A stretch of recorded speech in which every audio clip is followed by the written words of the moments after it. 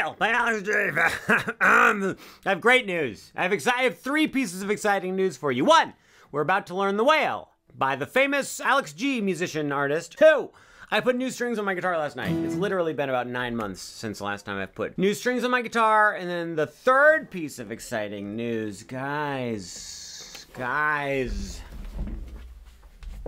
We have a special guest today. Hufflepuff is here, you know, but she's just gonna chill out. Her favorite animal is the whale. She likes its big fat tail. It's a 3-course meal, other things as well, you know. So anyway, Hufflepuff is gonna go over here and just stare at me and go, why are we doing this? Why are we doing this? Why are we doing this? So let's just get one quick, oh, she's already doing it. Okay, one quick close-up. Hufflepuff, no, you have to look at the camera. There we go. Aww. All right, there's only 3 chords, but the timing is very strange. I'm gonna go out on a limb of a whale. What? Whale of a tail. I think this is the weirdest Alex G song. Just saying. Pointer finger, 5th fret, 2nd, standard tuning. Did I mention that? Pointer finger, 5th fret, 2nd string from the top. Middle finger is gonna play the 7th fret of the 3rd string from the top. Kind of a stretch, right? Well, hold on to your butts. It's about to get a lot stretchier in here. Your pinky is gonna reach up to 9 on the 3rd string from the bottom. So that was 5 2nd from the top, 7 3rd from the top, and pinky 9 on 3rd from the bottom. I just fell asleep while I was talking. Did I say everything right? Look at the chord. Guys, you might be tempted to use your ring finger for this right here. I recommend against it. Use your middle finger. Your ring finger's just hanging out, not doing anything. Let me just show you all 3 of the chords first, and then we'll talk about the strumming. So this is the first one. This is a D sus2, guys. You could make an argument that it's a D add 9, no 3rd, burst and furden perst.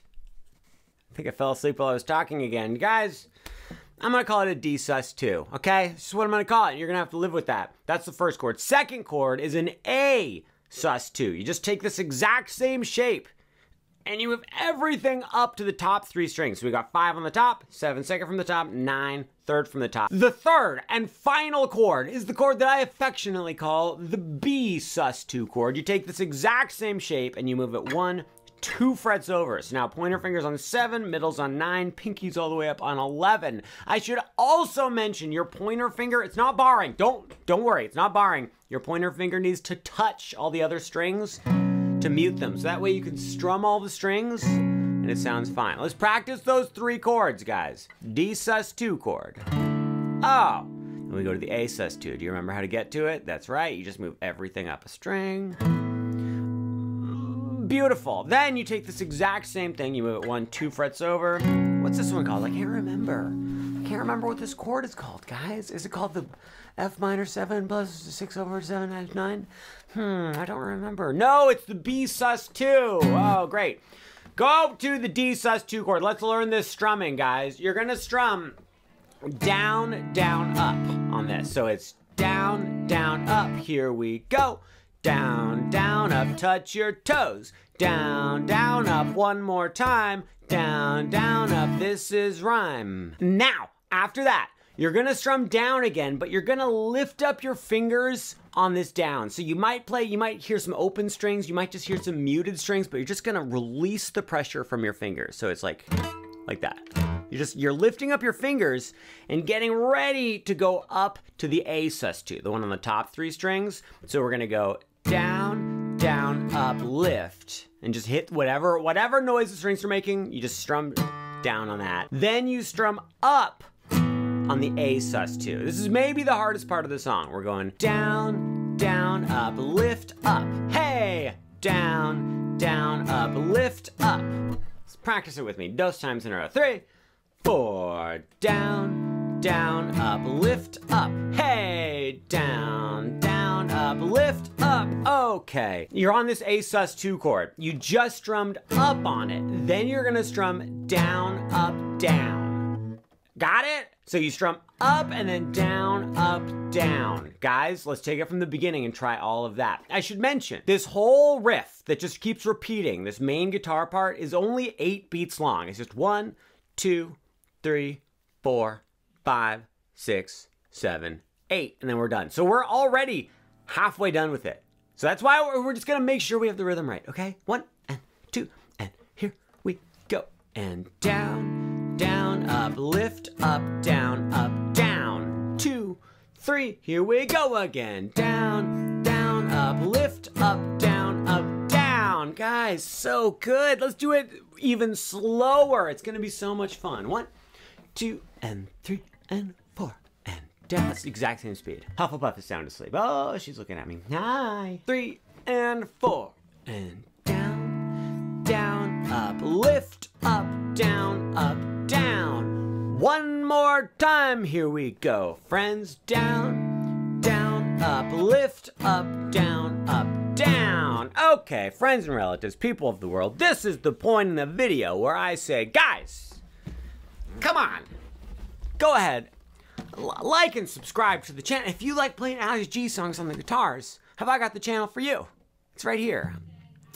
See, I was doing it silly, but it sounded like I was actually a salesman. If you'll recall, the last thing we did was on our A sus2 chord, we strummed up, down, down.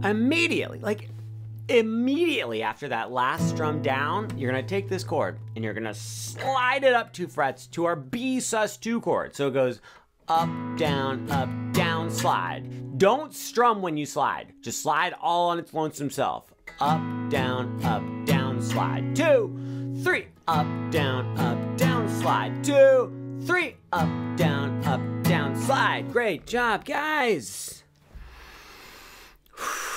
Let's take it from the beginning, very slowly. We're now piecing all 3 chords together. 1, 2, from the D sus2, here we go. Down, down, up, lift, up, down, slide. Okay, great job. One more time. Down, down, up, lift, up, down, slide. That's it. We did it. That's it. We slid up to the 7th fret with the pointer finger. Then what you're gonna do is you're gonna strum down again on that chord, and then you're gonna strum down up on that chord. So that was down, slide, down, up, hey. Down, slide, down, up. What? Yes, we did it. Great job. There's only 2 strums left of the entire song, but then there is a little thing I have to tell you. So we just went down, slide, down, up. Then you're gonna lift up your fingers again and strum down as we're heading back to the first chord, the D sus2, and you're gonna strum up on that. So that was like this, guys. That was down, slide, down, up, lift, up. And then we're back at the beginning. Practice just that part with me. We're gonna do down, slide, down, up, lift, first chord up. 1, 2, here we go. Down, slide, down, up, lift, up. I told you it was weird timing, guys. Gotta get some of those electric lights. I have not been talking about my electrolytes on the guitar YouTube channel. It's a major problem. What are we gonna do about this? What we have to do now is play the whole thing all the way through. 1, 2, nice and slow. And down, up, lift, up, down, slide, down, up, lift, up. Oh, God, why is it so weird? Let's do it once really slowly.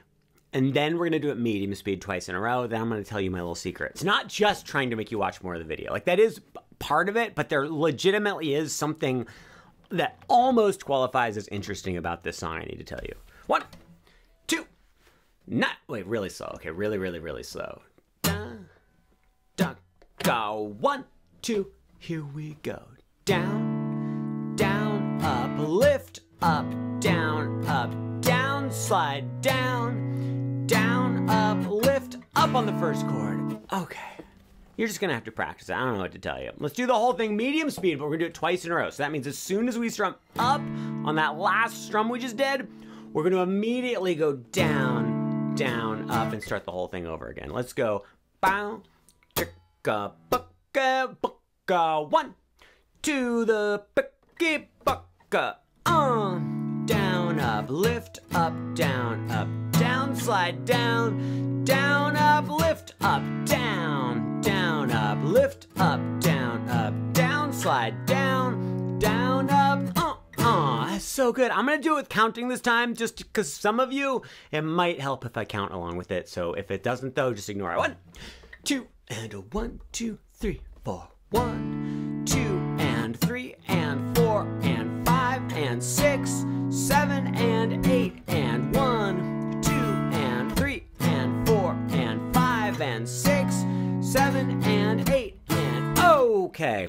Are you ready for the interesting thing that I've been teasing for the last like 4 minutes, guys?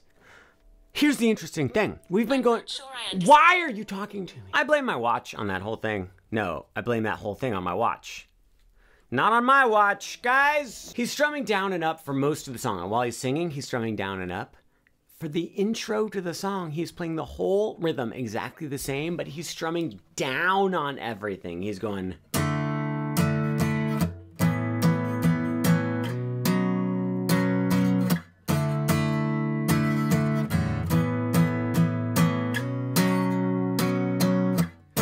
So anyway, you could do that if you want. It makes a very subtle difference to the sound and a difference to the way you feel it. In my experience, it's easier to sing along with the song if you're strumming up and down, but it's a little more driving if you're playing all down the strums. What a boring way to end the video.